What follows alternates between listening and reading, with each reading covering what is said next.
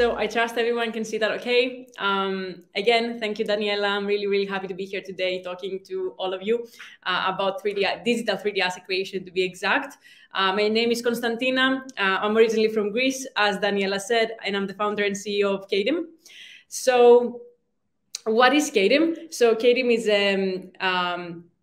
like an AI startup, and we have developed machine learning algorithms that take 2D images and turn them into digital 3D content automatically. We have been working with game devs and metaverse creators for the past 2.5 years on two main use cases. The first main use case has to do with accelerating in-house teams of digital 3D artists in their 3D asset production pipelines. And so the studios we're working with are getting a 20x speed up compared to traditional methods. And the second main use case we're working on has to do with 3D user-generated content. So imagine you're a player in a game, or kind of like a contributor in an app or metaverse. You can get the ability to create and populate and contribute with 3D content into that game or metaverse with actually zero 3D modeling knowledge. So yeah, that's what we're working on Kaedim. I will make a quick introduction on how Kaedim got started through my personal frustration, actually. So yes, I am originally from Greece. I left Greece when I was 17 to do computer science, which was my passion since I was kind of like a teenager. I came here to the UK, and I found myself in a class with 200 male computer scientists who were all playing video games in their free time. And I grew up in Greece with no TV in the house. So that was a big cultural change for me. So fast forward, I started doing a lot of, being a lot of interested in the combination of art and technology while my degree. And I started taking units such as 3D modeling, character and set design, and 3D animation, only to realize how difficult and time-consuming this form of art is. And truly, I saw there is a lot of you in the audience that are kind of like digital 3D artists. Huge respect. So there was this project that really, really stayed with me due to the difficulty. We had to pick a building, a physical building from the city of Bristol, which is where I did my computer science degree, and transfer it into digital 3D using Autodesk Maya. And this was my first ever project, so I had no idea what I was getting up to. And I picked the biggest building in the city, the cathedral, which I very, very quickly regretted when I started working on it. And I realized why everyone else was choosing their bedroom or a small coffee shop. So I go through three months of pain and working day and night to be able to finish that cathedral with all of the assets inside as well. So after that, I was like, okay, we went through that. It's over, but we have more projects coming up. So I need the secret. And when I was thinking, where can I find the secret, right? The first thought that came to mind was games. Why? Because I could see all of my classmates, they were playing video games, as I said in the beginning. And those video games contained hundreds or even thousands of digital 3D objects inside them. So in my mind, I was like, okay, so game devs have definitely got to have discovered, the trick. So I go and talk to local game devs, and I'm asking them, what's the trick to making digital 3D assets at scale? And they laugh at me. And I remember still the day that Artman Animations gave me a tour of their facility, only to end up to a huge room with like 50 or 60 3D artists, all creating their digital 3D assets from scratch using a single cube.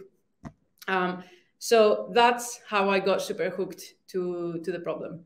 And that's why I then decided to do my master's on deep learning for 2D to 3D reconstruction, which essentially was the birth of Kaedim.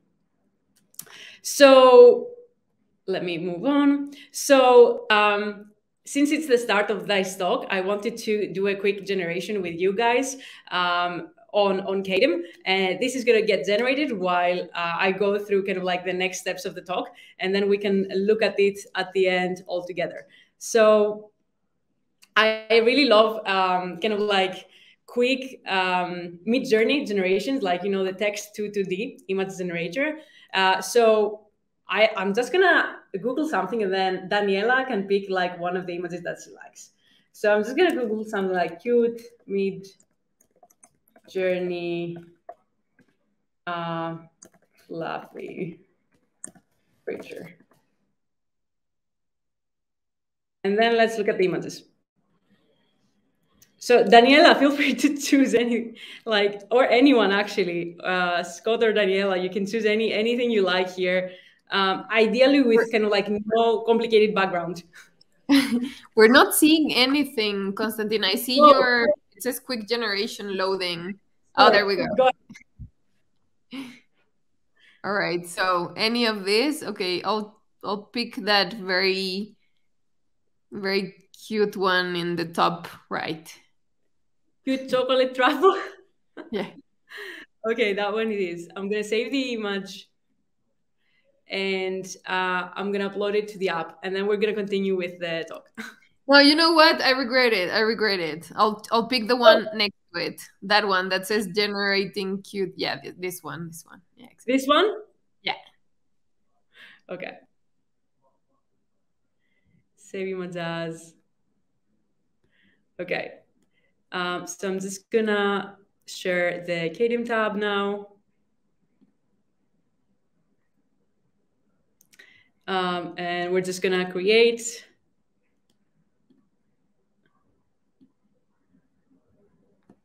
Oops, sorry about that. Okay, so let's generate that. Okay, so you all were able to see that, right? Yeah. Okay, close. Let's close that and let's go back.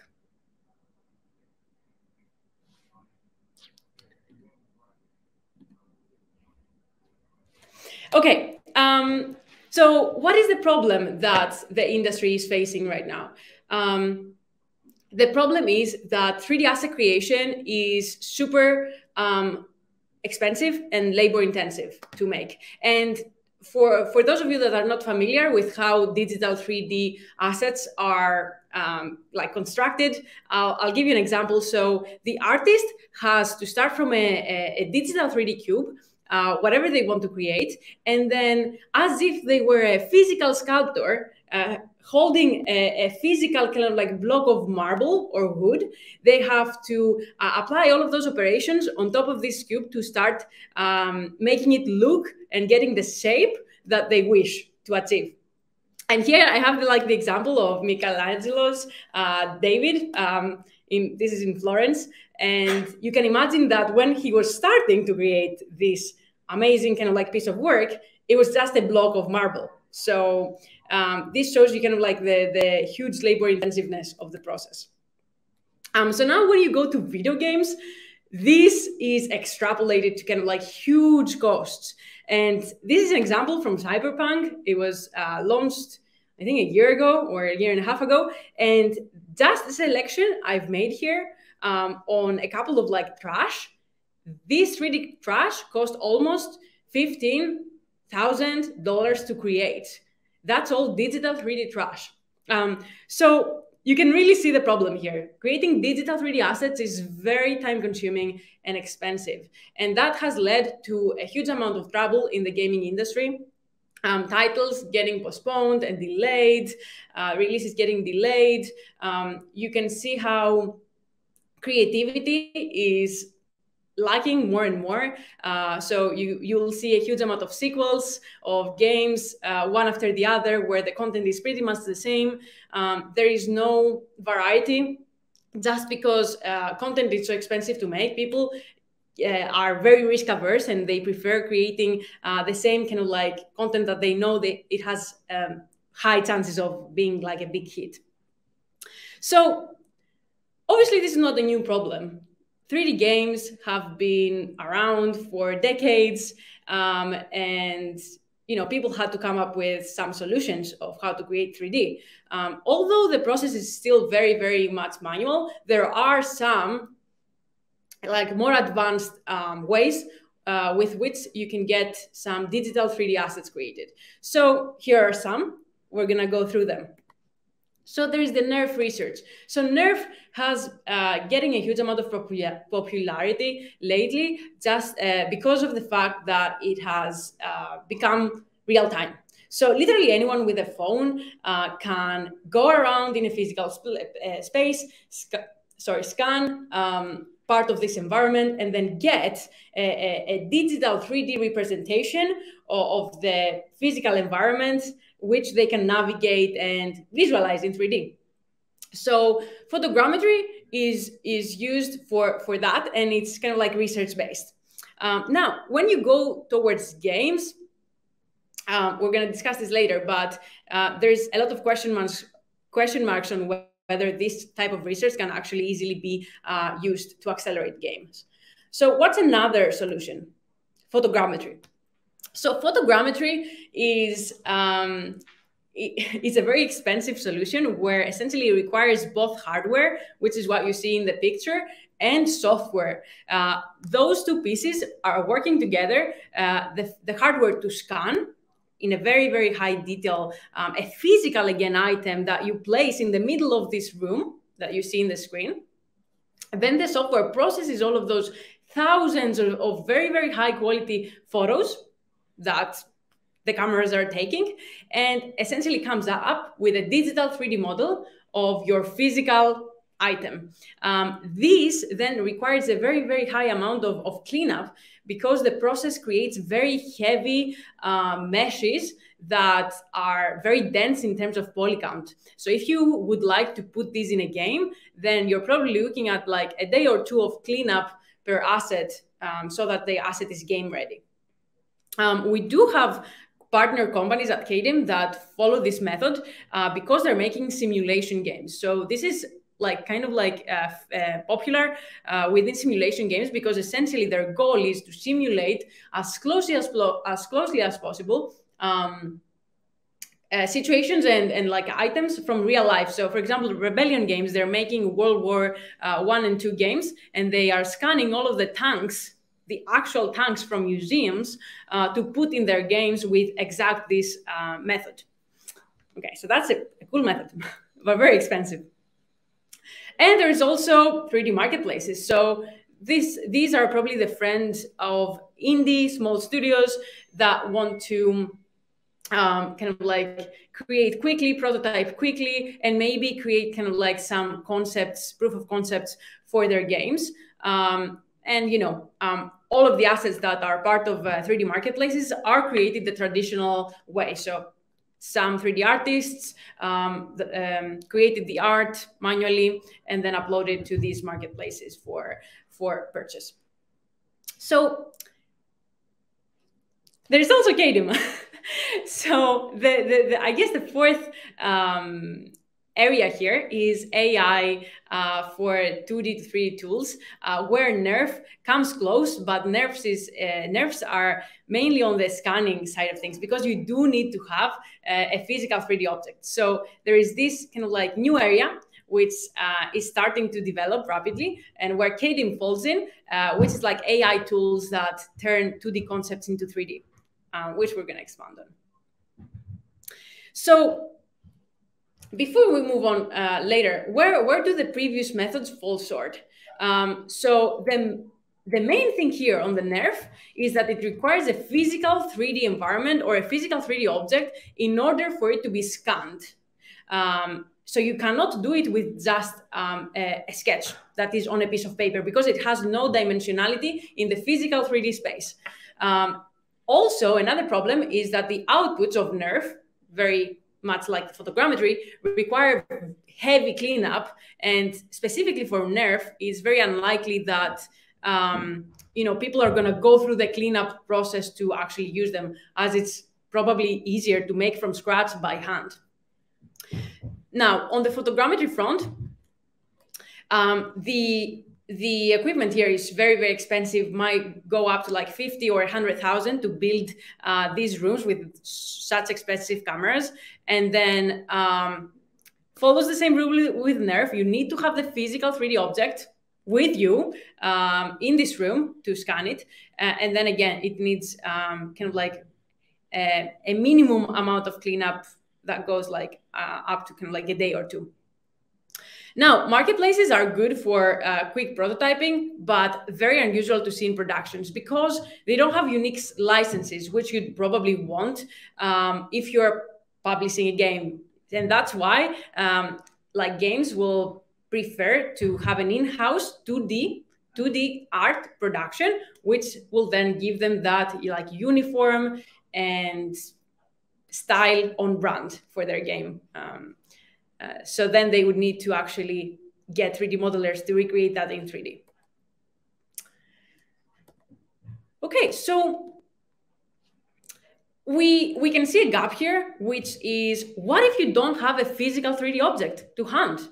What if you are a 2D artist that did a sketch of a butterfly on a piece of paper and you want to turn this into 3D? You actually have no way to do this. 3D marketplaces, you cannot find the exact sketch that you came up with. And then photogrammetry and NERF and all of those scanning techniques, you would need a physical 3D object in order to use them. So this opens up like the AI tools space. And Kaedim we've focused our attention in exactly this gap here. So our inputs can be sketch or concept art. So no need for physical 3D objects. And then our outputs are 100% ready to use, like clean topology items. So there is kind of like no manual cleanup required to then be put in a game. What is missing though is color, it's texture.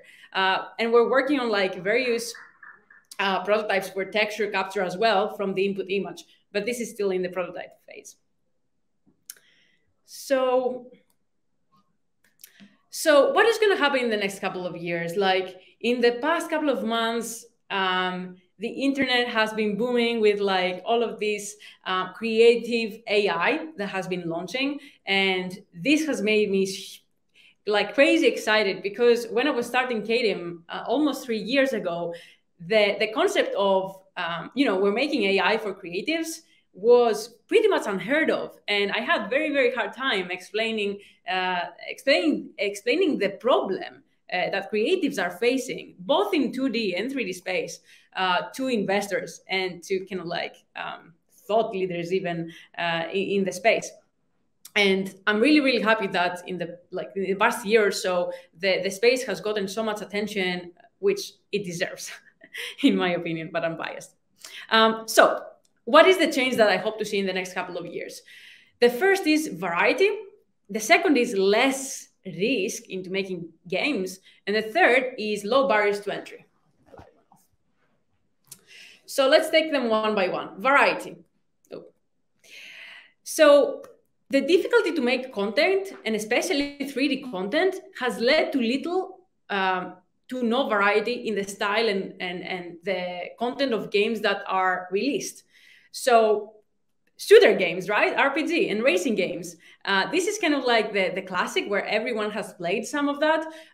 But anyone here that doesn't enjoy those, maybe? Well, for example, I don't. And if you don't like those kind of like classic categories of games, then you don't really have much option because the majority of people like them. And so content creators and publishers are going to push those. They cannot risk something being too niche. So they have to make what sells.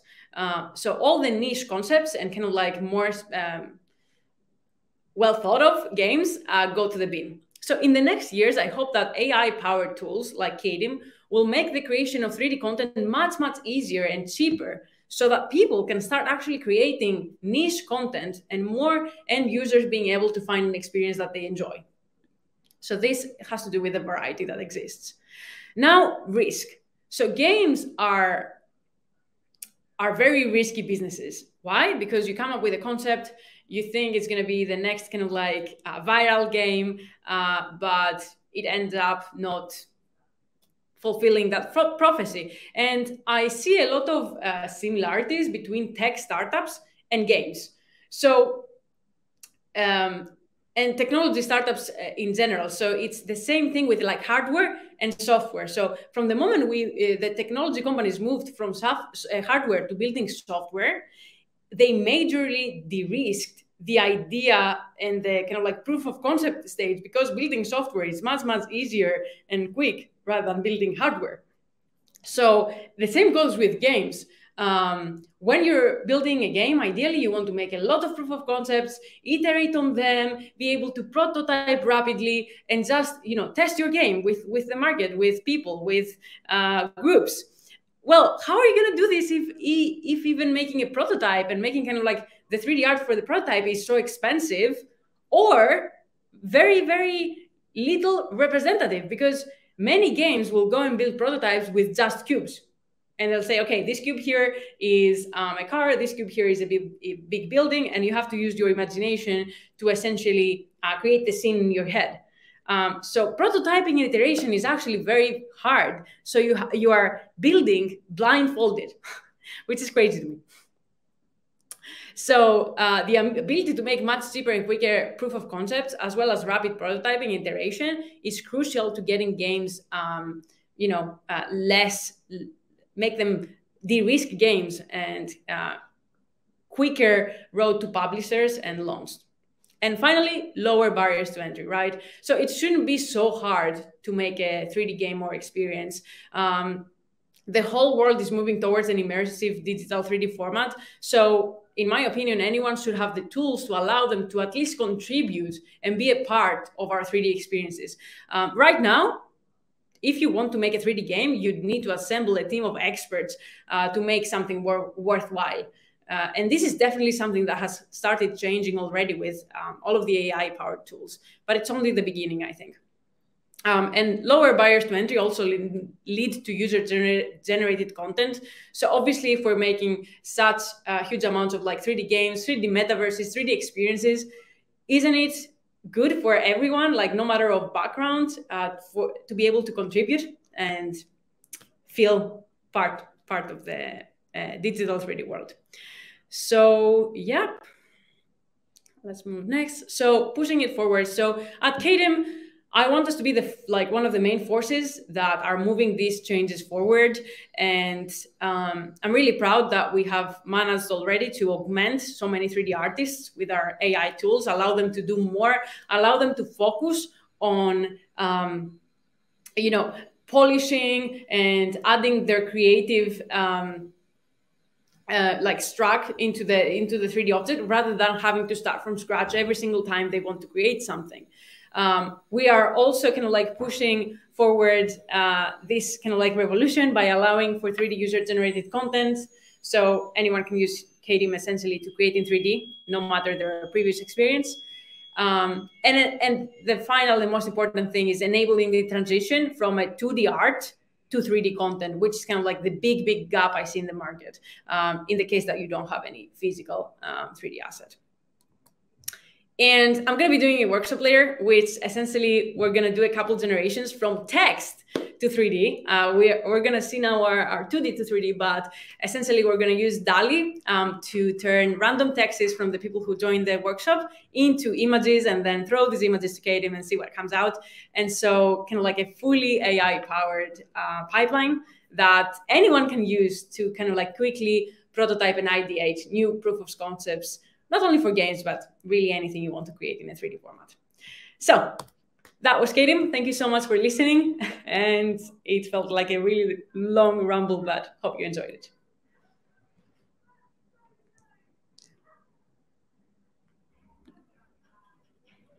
All right. Thank you so much for this. This was amazing. I think you blew a lot of people's minds out. So, all right. So we have one question from the audience, guys. If you want to keep kind of like posting on the Q&A, feel free to do so. Have you seen that Blender now has AI plugin with Midjourney? If you have, do you know how this is different to Kaedim? Have I seen that Blender? Can you repeat that? Yeah, it seems like Blender has some sort of AI plugin with Midjourney. And so if you seen it and if it's any different to Kaedim. So if there was an AI plugin with Midjourney, that would probably generate 2D images, Midjourney generated images. So essentially the difference with Kaedim is that we go from 2D to 3D. So essentially, if you wanted to do the next step from Midjourney to digital 3D content, then that's what you would use Kaedim for. Then Greg says, I'd love to see a wireframe of the output. Yeah, amazing. Yeah, I'm gonna do a quick demo and show you the wireframes. Awesome. Can you do a live sample? That was kind of like the little character thing. Yeah, let me now change the tab. So share this tab instead. Okay, so let's look at the thing. Oh my God. Okay, so this is the output. Nice. And let's see the wireframe as well. There you go. Wow. This is your character, Daniela. Yeah, I made it. You know, this is crazy. Then there's another question. I would be interested to know how you respond to the criticism of Mechanical Turk process rather than generative AI that's been leveled at Kaedim. Yeah, I mean, that's. Oh, let me go back.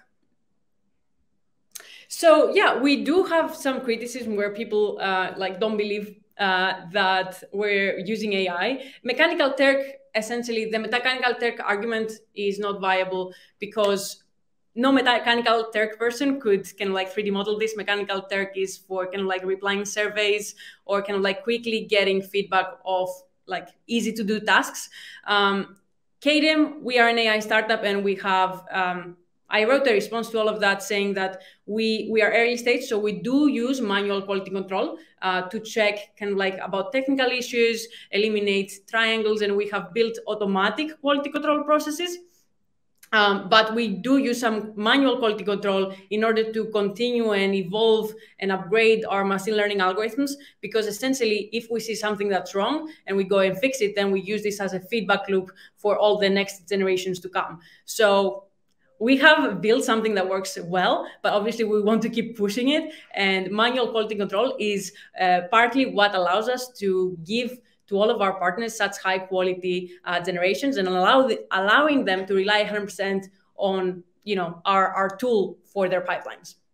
But we are going to push next year an essentially high volume, lower quality, zero quality control model perfectly fit for 3D user generated content, because we have a lot of discussions underway with larger companies that want to use us for high volume 3D user generated content, where quality doesn't play such a big role.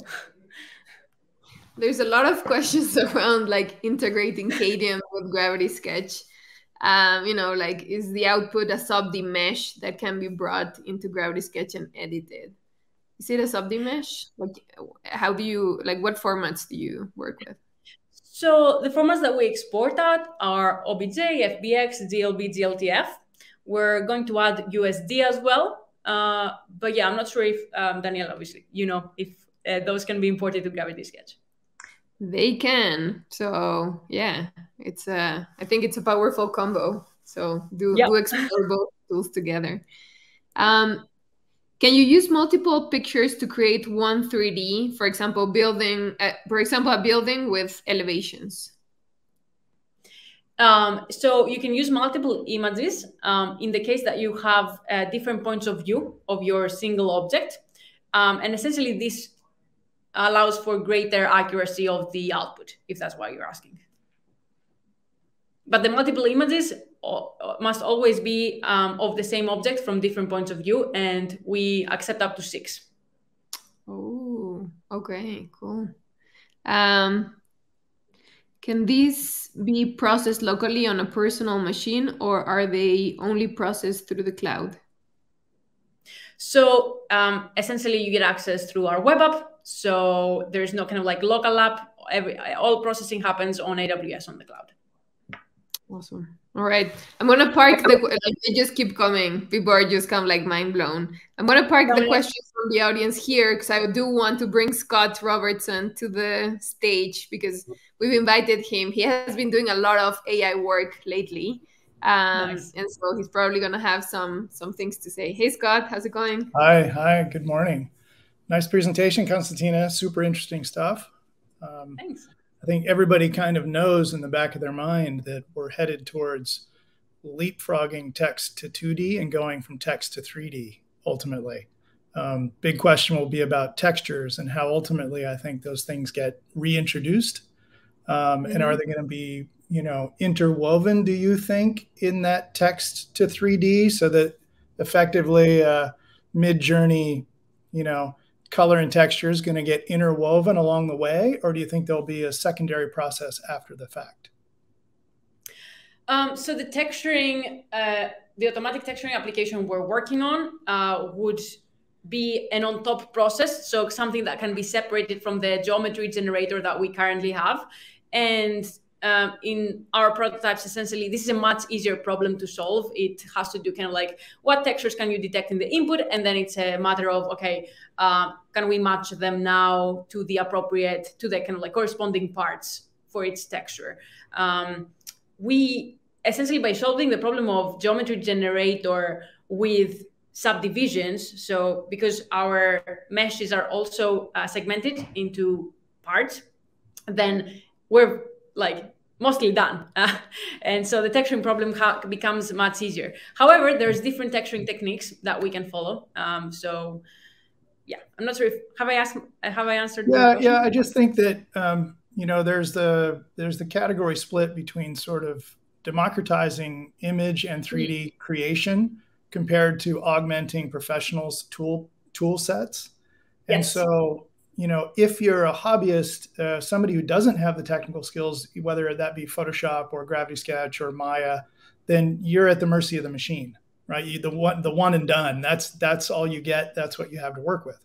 But how somebody who's trying to augment their tool set, right, could go and use the tools sort of at an intermediate part of their pipeline, I think would be really fascinating and interesting to consider because I could imagine having multiple output points in your process so that you could spit out a PSD that's got the texture maps. And so I could go into Photoshop if I had that skill set. I could modify, it would auto update back to your model, all those sort of things. I could take individual parts, reintegrate them into the model in Gravity Sketch. So I think there's two classes of, obviously the one and done at the mercy of the machine is the last one that will be refined and finished. But I could see it as an amazing gray boxing tool for mocking up game levels for your specific, application, but for all sorts of things.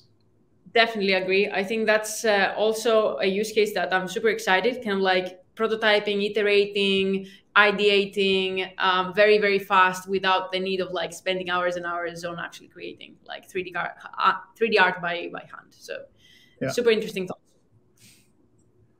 Daniela was very smart to put sketch in the title of their company. So, well, it's a debate that we're actually currently having. Yeah. So Scott, do you imagine yourself kind of like giving it a go and like? Yeah. Oh, super fascinated. Totally. I have tons of, 2D paintings and sketches that would be really fun to throw in to this app and see what comes out. Right. And then even just as an underlay inside Gravity Sketch would have huge amounts of value because what you're really trying so much in Gravity Sketch is to retain the gesture of the proportions from the hand-drawn lines. And so that's still a challenge when you're transitioning into 3D. And this sort of leapfrogs that and gives you a 3D base to work back over the top. So even if I had to go to Retopo, getting the proportions right from a designer's perspective has huge amounts of value. Well, that's interesting. And in a way it makes sense, right? Like you're using something that you're so comfortable with, which is sketching something, just a paint, because you know that the proportions are right, kind of like in your mind, and then bringing it into Kaedim, for example, and just kind of like creating that three-dimensional version of it, as opposed to what we're doing with Gravity Sketch, which is also really awesome, guys. But it's yeah, having to retrain your brain a little bit. Yeah, I would have a question that Nick and I were talking about, Nick Gravely, about if we provided a XYZ wire cage, which is the way that a lot of us draw in Gravity Sketch first, could we then do the 6 snapshots that you're talking about and auto-generate the sub-D surface in your app? Yeah, I mean, so if you already have created a digital 3D shape and sketch in, then you can literally just take screenshots of different points of view and push them in. I'm in. You'll be hearing from me. You'll be hearing from Nick. Nice. All right. Let's jump a little bit more to the questions from the audience. Can you upload? Oh yeah, this one we already have. Oh no, can you upload several orthogonal views to output one 3D mesh? Yes. For example, I draw shoes if I had a side view, top view, bottom view. Yeah, I think this one was already answered. So yes, you can upload up to six views, right? Yes. Do you have any examples of automotive exteriors that you can show us? Yes, we do. There's a lot of automotive use cases. Konstantina, if somebody does have 3D sort of assembly skills at a minimum, say they're not a modeler, but they could bring in the parts and then take those assemblies, I would imagine it's better to sort of divide out your bits and pieces, right? Output them in your app and then reassemble them, right, in an app, so that you would have cleaner meshes. Because even though you're going to get parts obscuring other parts if you try to get it all. That's a super good question, Scott. Essentially, in our documentation, we encourage people to separate like complex objects into subparts and pass them separately, and then attach them in their own kind of like 3D software. And this applies a lot to like characters, because many people submit characters that have accessories, weaponry on, and this doesn't work well. So very, very good point there. Yeah, like the higher fidelity you want each part, like if you want really high fidelity, like tractor wheels for a car, then yeah, you might as well pass them separately, so you get a really good wheel out, and then pass like the skeleton of the car separately as well. But yeah, that's a really good use case. Can you share any details on the images you use to train your algorithm? We train on 3D models. And our data is kind of like a threefold. We have our own synthetic data like generator, which we've built, and we also use 3D models from really anywhere we can find them. But we do have a cleaning process that needs to apply first. Okay. They keep asking if they can see the example of the car exterior. Do you have it available with you, or? Let me find an account. Oh yeah, I found the car. It's a truck. Can I share the truck? I can't find the car right now in this account. Would you ever consider 3D file variation generation? So like inputting 3D so that you get another 3D file. 3D to 3D, that's a really good idea. So when I was starting Kaedim, I had essentially 3 options in mind. The first was text to 3D. The second was 2D to 3D, and the third was 3D to 3D. And essentially, we went with 2D to 3D because I started speaking with all of the game devs, and all of the game devs were like, oh yeah, we start with 2D concept art. And I was like, okay, then perfect. Here's my answer. We're going to do 2D to 3D. But actually, variation is a really interesting one, and I am personally really interested in it. So yeah, I think we have been discussing this a lot in-house, and I think we're going to do something in the near future. Nice. So here's the input and here's the output on a car.